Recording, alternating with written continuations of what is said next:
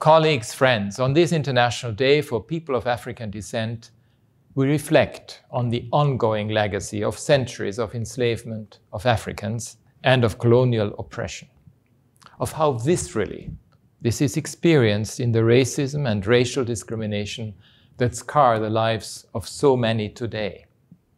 We are also reminded of the incredibly rich cultural heritage of people of African descent, a heritage that has enriched us all, shaping our societies and our collective history, profoundly contributing to our arts, our music, our scientific knowledge, and so much more.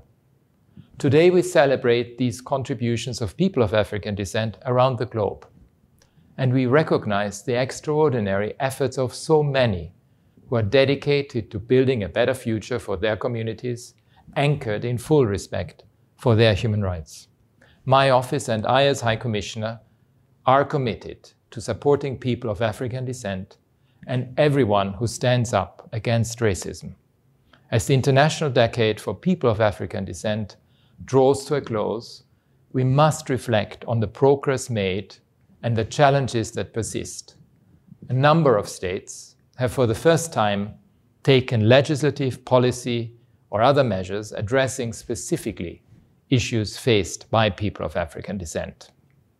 At the global level, the Permanent Forum on People of African Descent is rapidly becoming a driving force for the consolidation of an international agenda for and led by communities of African descent.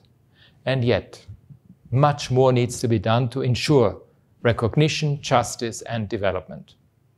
As the lingering effects of historical injustices continue to obstruct the path to freedom, equality, and dignity for people of African descent, we need to build on the momentum from the last 10 years through proclaiming a second international decade.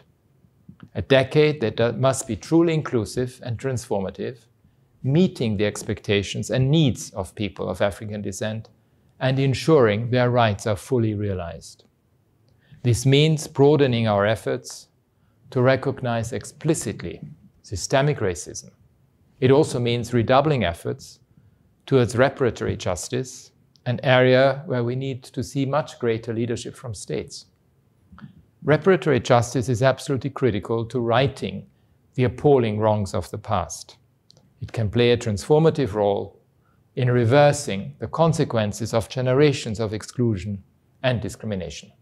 Development, too, must be high on the agenda, redefined so that we recapture its true essence, through ensuring racial equality is fully integrated as a core principle of global sustainable development frameworks, including the 2030 Agenda and climate and biodiversity instruments.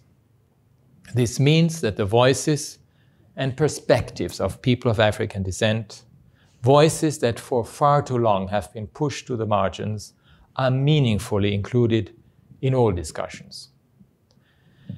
It also means recognizing the potential that lies in the rich ancestral knowledge of Africans and people of African descent to help us navigate our many global challenges. The Summit of the Future next month, with its focus on revitalizing global governance for the world ahead, stands out as a key moment for ensuring that the perspectives and insights of people of African descent are not only fully welcomed, but also acted upon.